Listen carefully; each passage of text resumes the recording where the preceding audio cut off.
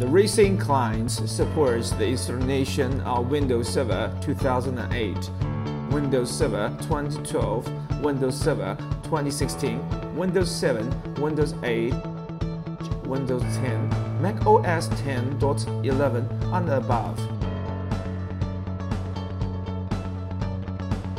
If you haven't installed the client, please click the Client Download option, then select the corresponding client to download.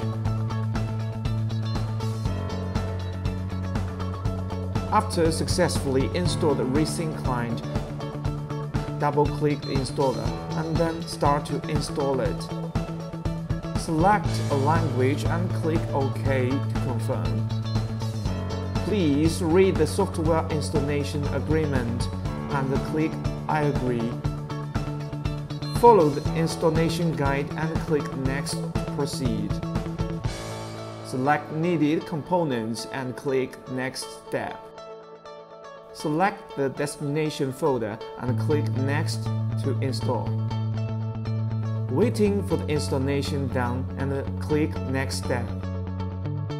Click Finish to finish the client installation.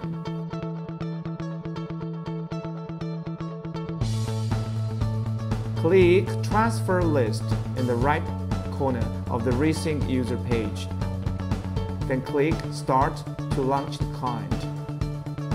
The client will start to run automatically.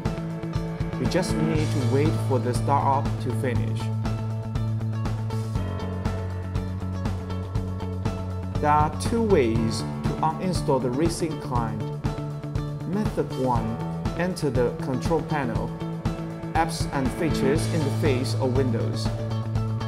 Find Raysync client program and select Uninstall.